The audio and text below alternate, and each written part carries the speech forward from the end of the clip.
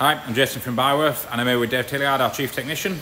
Hi. And we just want to do a bit of a demonstration on how foaming boiler conditions can affect your low-level instrumentation. We've got a few varying technologies in this little test tank, which Dave will talk you through now. Alright, so what we've got in front of us is a little test rig that I've been using with our service engineers. Currently, I've got water which I've fed into it from our boiler. So the conditions of the water in here at the moment are normal TDS that you would expect in a boiler and normal pH that you would expect in a boiler.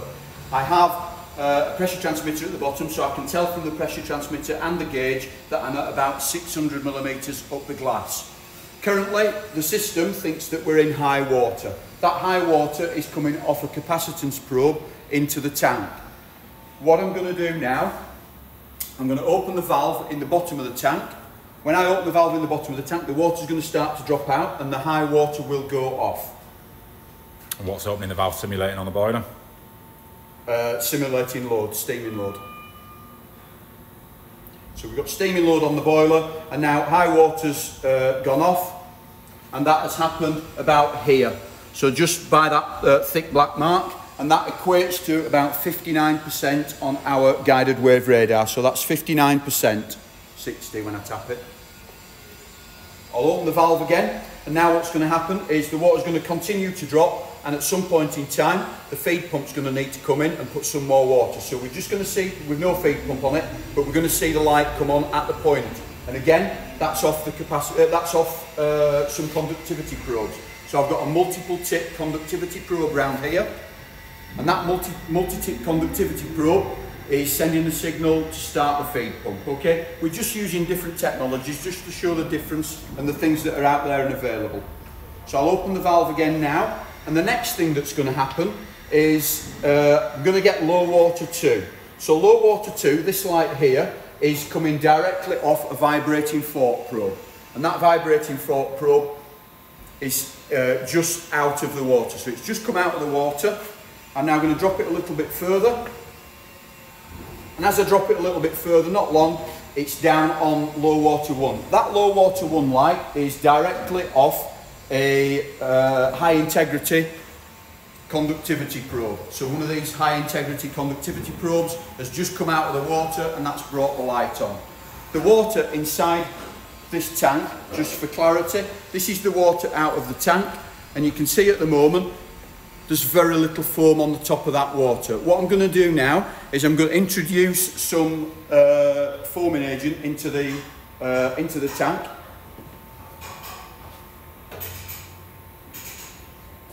I'm going to fill it back up again, and when it's full I'm going to give it a little bit of a whiz round with a whisk. So what's this simulating now? The feed water pump starting? So the feed pump's started and the water's filling back up in the boiler, but we've got an overdosing with a chemical, or we've got some issue with our chemical dosing into the system, and it's creating a problem with the water quality in this boiler, unbeknownst to us. And what we're going to see what effect that has on these different technologies, and if the lights and everything behave as they did in the first instance. I'll just put a little bit more of this in, just to make sure it does what I want it to do. And then what I will do, I'll refresh this with the sample out of the tank when I get a little bit higher.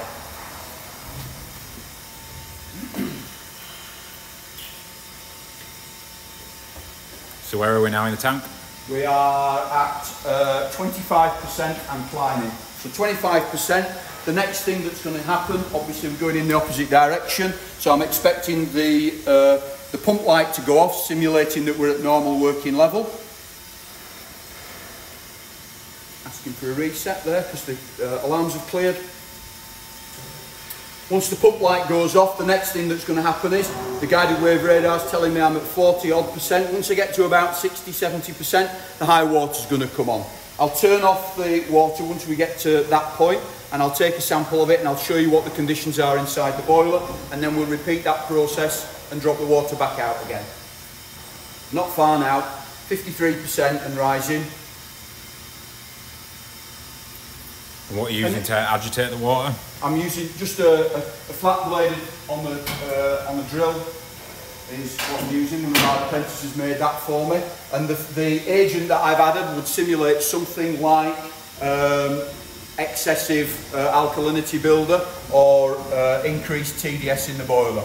We get the same sort of results for either of those conditions inside the boiler. So we've gone to high water now, so I'll turn the water off.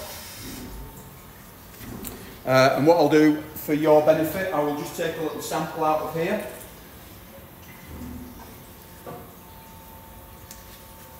So we've got a drop cap. A drop cap. We've got a sample of the water that's in there at the moment, and that's the condition of the water inside the boiler. So we've got some problem with the water treatment that is causing that to happen inside the boiler. And now what we're going to see is what happens when we drop that water back out. I'm going to agitate the water. It's going to make a little bit of noise.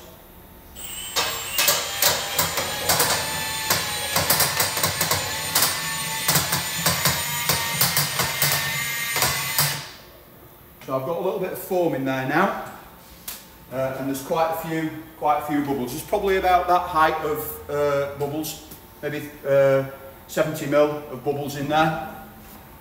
So let's see what happens when we drop the water. Remember, this high water light off was round about here somewhere. So let's see if that happens this time. So this is our capacitive device that's telling us that we're on high water. Still thinks we're on high water. Now look where we are. We've dropped below where it went off previously. Let's see how low it goes before that light goes off. We're still dropping. We're still dropping, we're still dropping. Now just bear with me here, but if you look at the guided wave radar, that seems to be reading the signal correctly. So that's dropped down from 60 to 40 over that last section. And as I drop the water, that seems to be responding reasonably well with the water. There we go. So that's where it thinks now. That is its new level where it thinks high water is. Much lower in the glass than it used to be.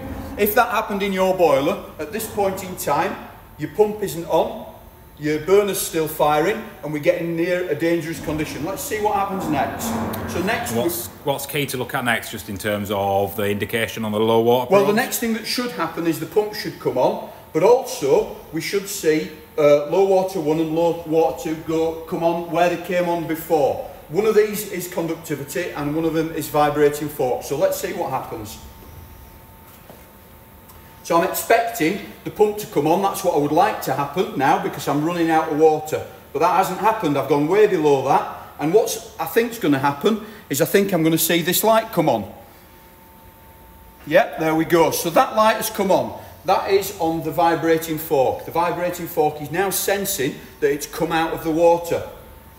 The conductivity probe hasn't got a clue.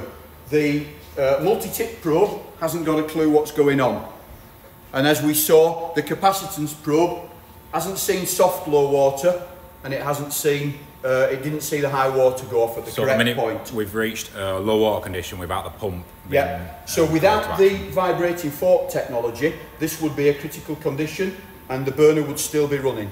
And we'd be at the bottom of the glass. Yeah, no feed water into the boiler. No feed water into the boiler, that's correct. So we're going to take it further down and just see how long it takes for the... Yeah, we can do, yeah, if that's what you want to do. We'll drop it down and see at what point. Right, soft low water, it's lit up like a Christmas tree there. But that's here, and they all came on at once. If your boiler was steaming hard, and that happened, you don't have a lot of time to respond before you've got a heating surface inside the boiler. Exposed. It's about 10 minutes on the majority of boiler manufacturers, about 10 minutes between the bottom of the glass and exposing a heated surface. Okay. So it's keen to emphasise the sort of benefits of looking at new kind of technologies for low water. We've been using vibrating fork and guided wave radar for some time now. It's against kind of the industry standards, but there are extra safeties. It does provide extra safety on your boiler. Outside of your traditional conductivity probes, etc. And the benefits of diversity, not relying on one single technology to do all of your functions. Yeah.